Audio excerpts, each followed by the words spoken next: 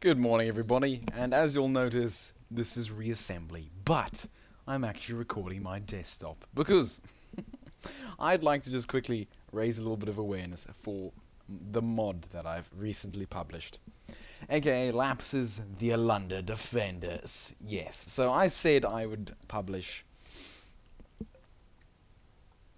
the Olympians, which is one of my latest Red Faction fleets. Here's the original one, the Zorzak Mullers. But yes, I said I was going to send in the Olympians, but instead I sent in the Yalunder Defenders. And I've actually uploaded that, and you can find that in the workshop for Reassembly under Items, Workshop. And you can see here, the good old Yalunder Defenders. I haven't really added much to the front.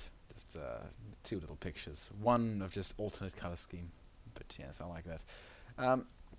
So yes, and there's all the lore. I think I wrote quite a nice thing. Can you tell I enjoyed writing that? Hope you can. I added a few things. Well, obviously an entire fleet of ships, but also a large array of highly deadly weapons. Well, when I say highly deadly, I mean decently deadly. So if I load up my current Yalunder Defender save, first thing you're going to notice is the obvious solar panels, but that's just part of it. So effectively what I added in was the Omega Doom Beam, which is actually very powerful. I added in a small shield, and I added in a mini generator. Also, I added in a quantum rift device, aka... you can actually read there, an advanced quantum rift device warps in fully constructed ships. It does. Effectively, it's a factory, but your ships don't have to build. It's very, very nice. Also, you have your biocontainment, aka, you know, a solar panel, but I prefer having it kind of be like a... what did you call it? A biofarm, whatever. You know what I'm talking about. And then there's also the quantum defense beam, because honestly, the B faction's PD subsystems are kind of rubbish. The quantum defense beam is actually I have made decently good, but it's not as powerful as say a normal quantum doom beam.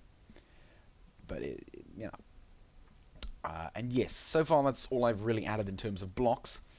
Out of terms of blocks, I have added the social AI behavior to the faction, so that now ships will actually call on other ships for backup. Ignore the shell calls. That's a completely different mod. And so here you'll see one of my Yalunder Savior Mama class. So effectively, yeah, and a large array of ships and structures. See Yalunder Biodome. Yeah, so that uses the little biodomes. And yes, so if you're looking for a nice old bee challenge, don't worry, this doesn't actually replace the bees, it just, yeah, as is obvious, just adds another little faction. Now, this isn't actually what the main color scheme of the Yalunder Defenders is. I kept it almost like the normal bee color, it's just yellow and black. Because in the end, everyone always customizes their colors, so, you know. And they are effectively just another chunk of the B faction, so I thought it'd be quite nice. So yes, everybody, you know, go have a look. Just, you know, it's my first little attempt at modding, and I will be sending out. Sorry, I have some chips in a bowl beneath me. If you hear that scrunchling. But this is my first little journey into modding, and I think it actually turned out quite nice.